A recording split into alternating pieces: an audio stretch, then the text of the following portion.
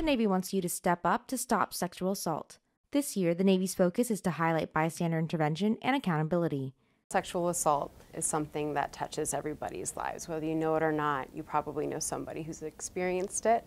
And in the Navy, we want to take care of our sailors, make sure that if they do experience sexual assault, that they receive, caring services. Last year, service members and DoD civilians received training to combat and eliminate sexual assault. This is one team, one fight. That we as a community are all responsible for making sure that we prevent sexual assault. And if we see something, we say something. As someone who's been doing this work for 16 years, it just hit home that finally we're understanding that this is a problem and we have to attack it. From the Defense Media Activity, I'm Petty Officer Jennifer LeBron.